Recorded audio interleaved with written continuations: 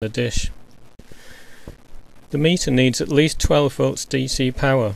You can use the LNB supply of your digibox, or a DC power supply, or a battery. The connector marked to receiver should be connected to the power source. The centre copper wire is positive. When the meter gain control is turned up, the meter will whistle even when the LNB is not connected. It will also whistle when the LNB is connected and the dish is pointing at the ground or at any source of interference. If you've got the compass direction or azimuth right, raising the dish will immediately locate the desired satellite.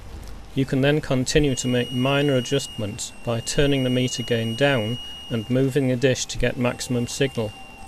You'll need to do this several times in order to find the optimum position. It requires a little patience and a steady hand, so take your time making this critical adjustment. At this point, it's impossible to be certain that you are aligning the dish on the correct satellite. I'll show you how to do that later. Once you have found the optimum dish position, you must check that the spirit level still indicates that the dish is horizontal, then tighten all the bolts.